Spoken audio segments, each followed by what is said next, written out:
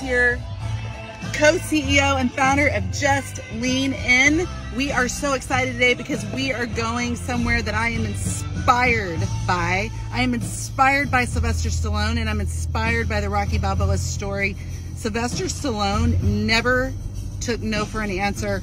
This guy sold his dog, who he was so close to, just to get the script completed, just to be able to get it done so that he could take it to the producers. He saw hundreds of people that turned him down. He had speech impediment problems. He had so many problems growing up. And this guy did whatever it took. He didn't let his disability stop him. Just like I have a disability, it's not gonna stop me.